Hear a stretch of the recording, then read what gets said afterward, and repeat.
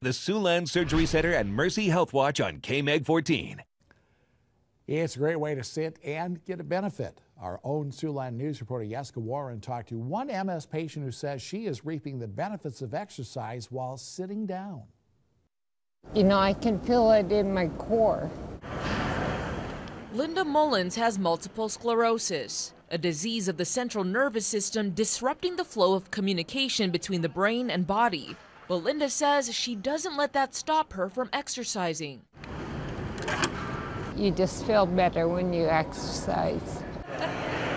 Twice a week, Linda exercises at the YMCA in South Sioux City, Nebraska. She's able to get her cardio done without having to use her legs, thanks to the Techno Gym upper body trainer machine. Gives me a little more energy. Not only does it have a seat that comes so anybody can use it, but we can pull that seat off and slide a wheelchair in or a walker with a seat. Prescription health coordinator Danielle Hemmingson works at the YMCA and helps adults with chronic conditions like MS, cancer, and Parkinson's disease. We focus on building strength and coordination. We exercise the mind, and we also exercise the muscles and the joints, and we do everything. And when I'm on the machines, then those parts get exercise.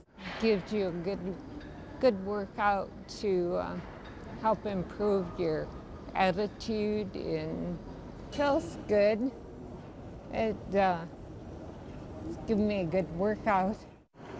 In South Sioux City, Nebraska, I'm Jessica Warren, Siouxland News.